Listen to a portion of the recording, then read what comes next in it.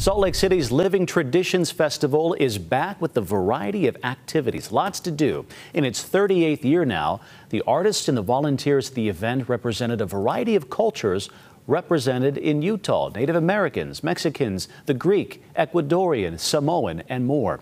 ABC4 photojournalist Rebecca Adams brings us that story tonight.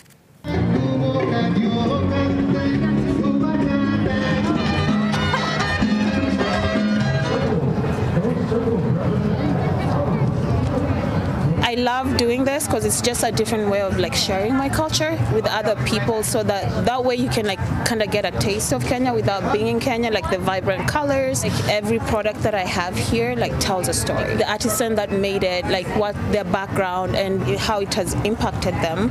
They're able to send their kids to school. They're able to feed their families and build their community.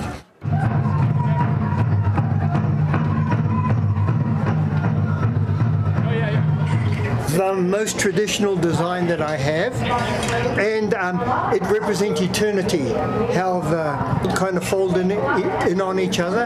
And in fact, these designs are used by other cultures, even in Europe, and they mean the same thing, this concept of eternity, I like sharing. A lot of people don't know, different potteries, different tribes. I like telling the stories of how I learned and where it's from.